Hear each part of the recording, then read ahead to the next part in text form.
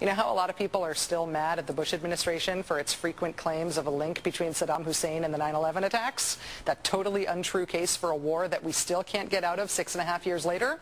Turns out all that outrage is really just a smear campaign against the Bush administration, which never said anything of the sort.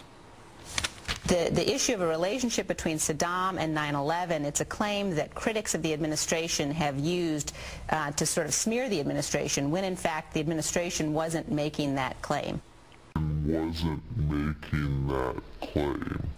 All this stuff is on tape. Maybe the Cheneys don't know that.